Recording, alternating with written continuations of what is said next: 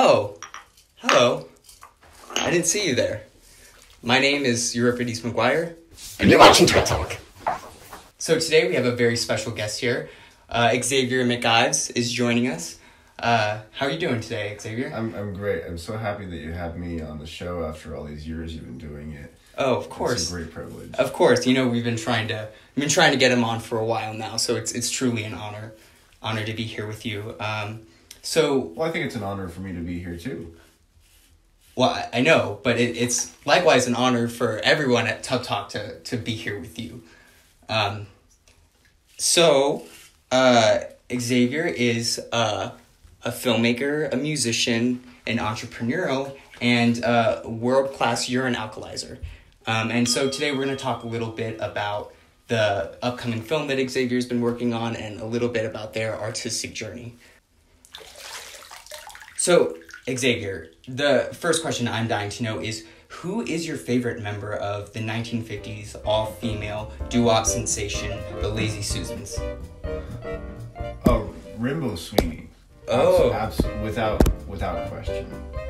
You know, I love, you know, the really innovative stuff she did with high heels, and especially for, you know, the time period that it was in, you know, McCarthyism and all that. And you know, I was really heartbroken when I learned that she passed away on the first roller coaster. I think we all were.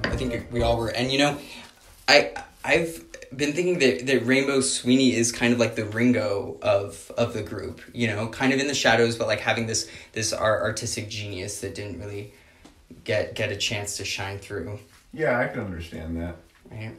I mean, I guess the difference is, like, I would never have sex with Ringo Starr. Ringo Sweeney, on the other hand.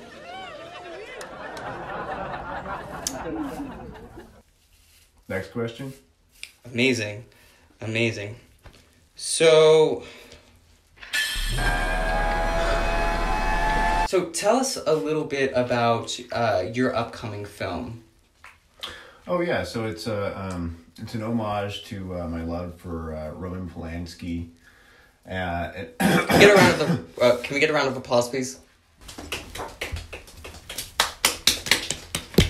So its working title right now is called Flying Lobster Kissing Sunflower, and really it's just a lot of it's a really vile horror, really vile work of horror, and you know, it really calls back to some of the work of the American classics such as Alfred Hitchcock and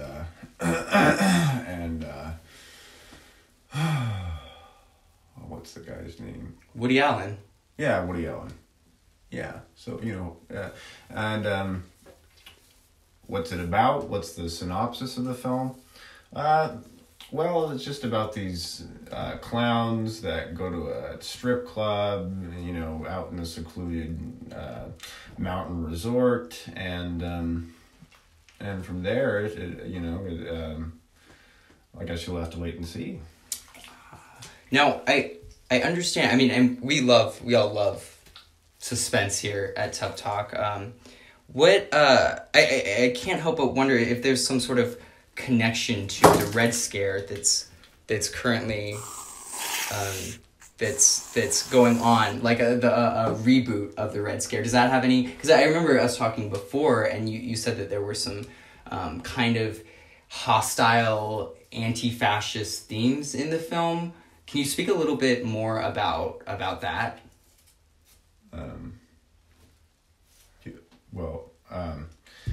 Yeah, you know, I wouldn't use so harsh a word as blackmailed into making the film by Antifa. but that's just kind of how it feels, as a creator, and you get told, oh, you're not gonna, you're never gonna work a day again, you're never gonna make a film again if you don't make this Dada work of art with our message that's anti-fascism and anti-Mussolini, and so yeah, I would say that I had a bit of a Red Scare myself, like making it. I was afraid that, what's going to happen if I don't, film this the right way? Am I going to get put in a communist concentration camp in the USSR? There's a lot, when the whole thing was done filming, I was really happy with the result. So, good art is good art. Amen. And later we'll be showing a clip of Flying Lobster kissing sunflowers, so stick around.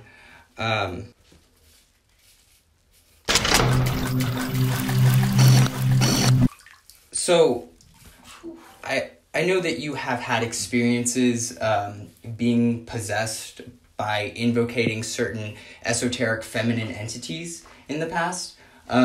Could you tell me a little bit more about that and like how that relates to the political strata of today? Well,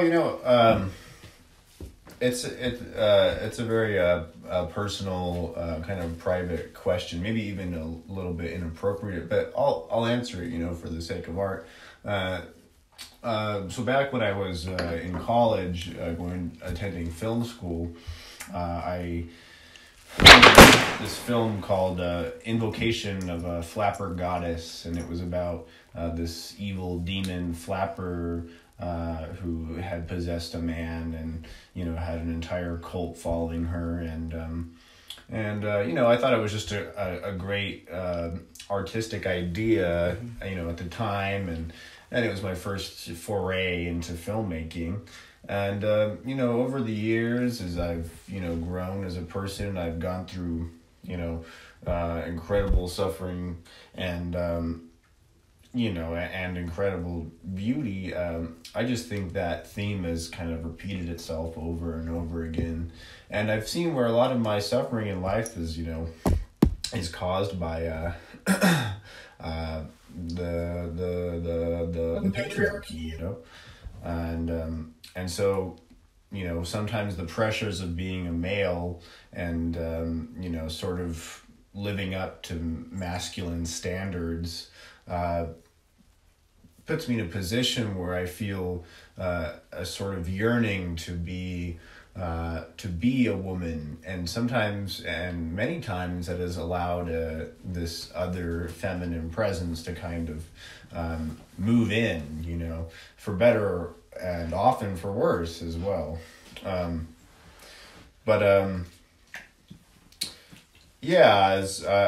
think that we have a lot of work to do as a society to like really reintegrate the feminine perfection and integrate it as an essential part of the human experience, and it's something that frankly should have a lot more say in the way we govern ourselves.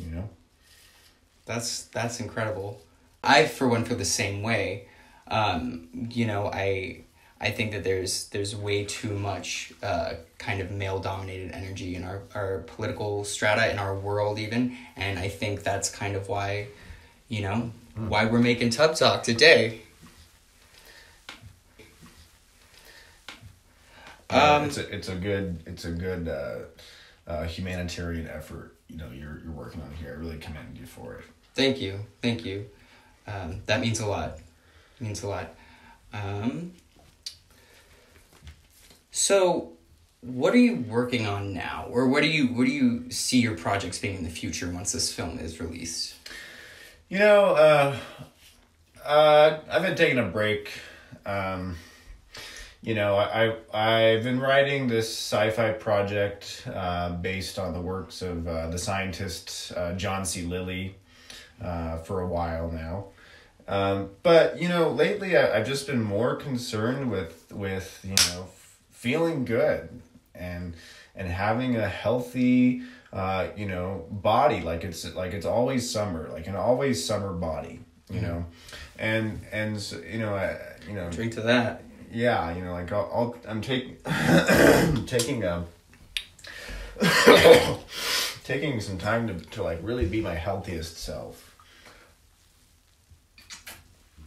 And so I'm happy to say that I've been 6 months now living clean and living healthy with the aid of a very special organization. And is it all right if I plug it today? Yeah, actually, feel free. I just... Well, so the Golden Lifespring Club is a really wonderful nonprofit organization.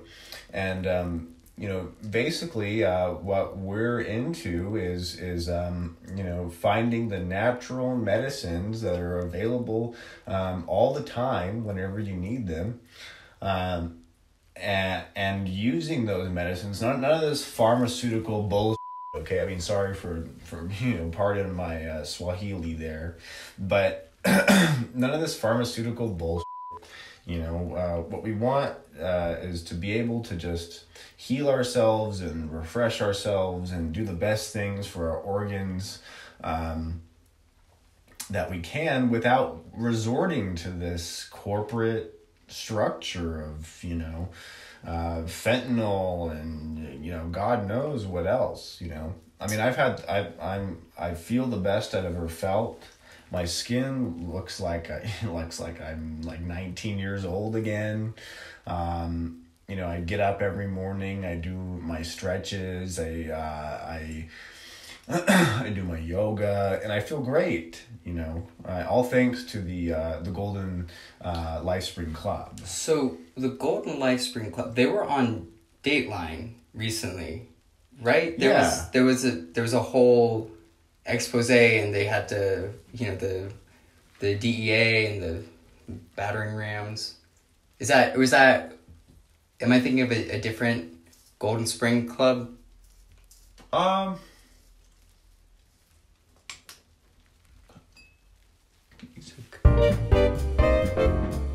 Well, great. Thank you so much for sharing, your new project. I know we're all excited to see it come out, and see where it goes from there. So yeah, thank you so much for speaking about your project. Right now, I just want to, if I could, real quick, say that, if you, are able to get, you become a member of the Golden Lifespring Club, and you're able to get 24 people to join in a year with a 12-month membership, as opposed to a 6-month membership, then the cost is going to go down from $64.99 to $44.99 a month, and you will even get a free trip to a Lake Tahoe.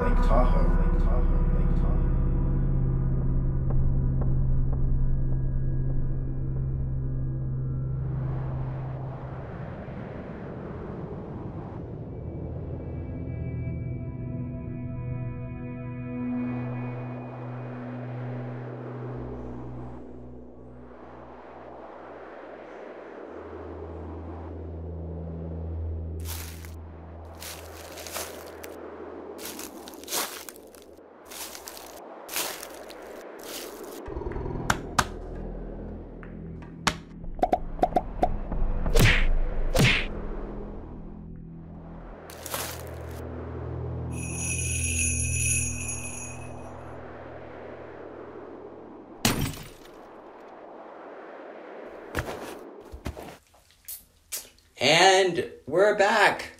Ladies, gentlemen, MBs, thank you so much for joining us. We're here talking to Xavier McIves about their upcoming...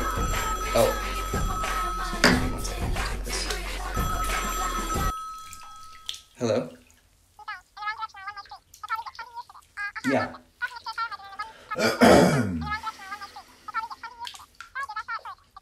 Well, what time is it going to get there? Oh, no, it's fine. I got a minute. Yeah, no, she's bringing the dump truck. Yeah, no, it's all electric. Yeah, absolutely. Absolutely. What? Yeah, around 6.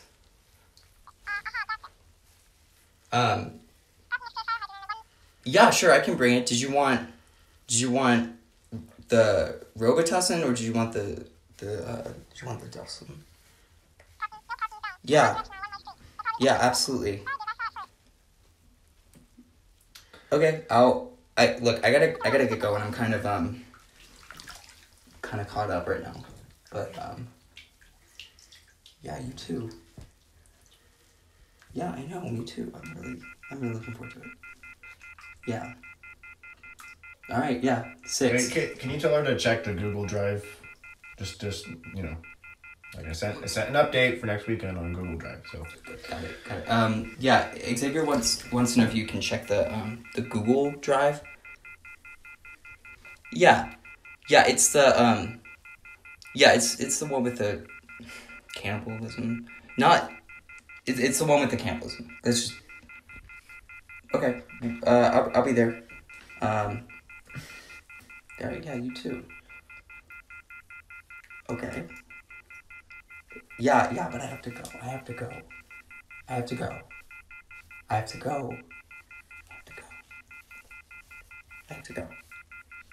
Okay. You too. Sorry about that, folks. Business can't wait. You know, we live in a 24-hour news cycle. So, moving forward, so it's 2020. You know, we made it. Woo! Feels good, brother. So, who are you planning on voting for in the next 2020 presidential cycle? Mitt Romney. A man who truly understands and respects our values here at Tub Talk and in the global bathtub community. We really want someone who can, get up there and. Those Mormons, they get baptized for the dearly departed. Sometimes hundreds of times in a session. And to me, that's something we should really. Be hoping we can achieve in the 2020 decade, and hoping you can achieve, interviewing people by the hundreds in bathtubs all across the world. I see multiple baptism, multiple orgasm kind of phenomenon, but with spirituality and sexiness and, coming out of the turtle shell of oppression. I love it. We're gonna keep that. So moving on, you were born in a haunted house, yes or no? It was not haunted when I was born there. It had been exorcised, but the thing was that the exorcism was happening right as my mom was giving birth.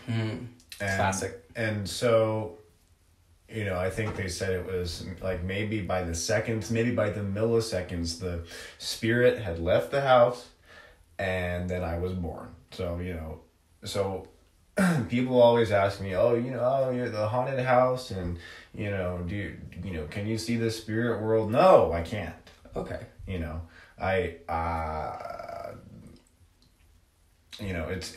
It's over and it's done with. It was over and done with before I was born. Maybe when I was, still in the uterus, there may have been some spooky stuff happening, but my mom's vagina wasn't haunted. So why,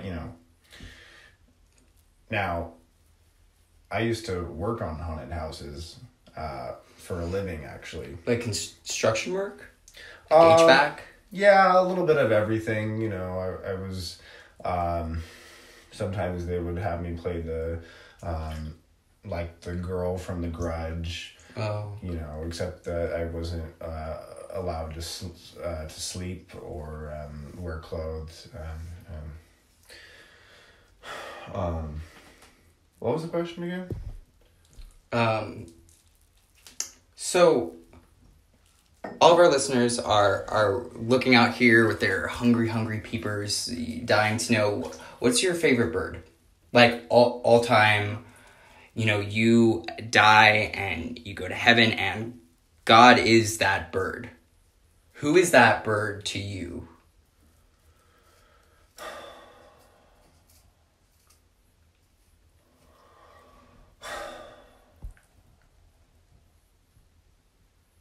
God, I miss that parrot. She was an African gray parrot, and you know, she was just learning how to talk, and you know, we bought her all these toys, and I thought she was comfortable. And then one day we leave the front door of the house open, and that was 8 years ago now. So, yeah, a parrot. Of course, I think she's in there in heaven with all the other parrots. I'm sorry. No, I want to thank you for being so vulnerable and emotionally available. I know as an artist that can be really hard. I'm sorry to ask such pressing questions, but that is the nature of Tup Talk. We're journalists first here. So I really appreciate all of your vulnerability. Yeah, no bullshit. Right. You know, right. I respect that. Thank you so much for joining us here today. It's been such a pleasure talking to you. It's so heartwarming to see, true artists out there doing the good work.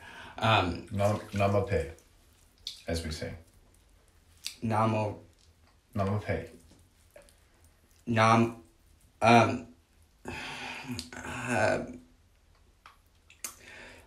Don't worry about it. It's hard for people who don't know Hindi. It's been so delightful catching up with you and hearing about what's going on in your world. And we'll blast out your social media and all of your content so folks are aware of what's going on. Yeah. Thank you all for joining us here at Tup Talk. Please don't forget to tune in next week, where we will be interviewing disgraced astronaut and astrophysicist Julia Volkov. So thank you all so much. Okay, we're done.